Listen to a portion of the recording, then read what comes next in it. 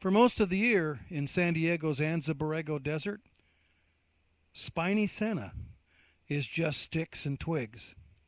Until April, it bursts into egg yolk colored petals that cover this 3-foot shrub all over.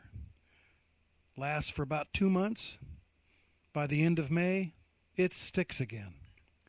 Senna armata is a member of the pea family. Pea family is the 4th or 5th largest in the world. The members of this family are united not by the flower type, but by the fruit, the legume, the famous pea pod. Senna belongs to a subfamily with nearly equal petals. Most other members of the pea family have unequal petals. In fact, one pair is united. A nearby cousin down the wash is the famous blue palo verde tree, up to 40 feet tall. This shrub is maybe 3 feet tall.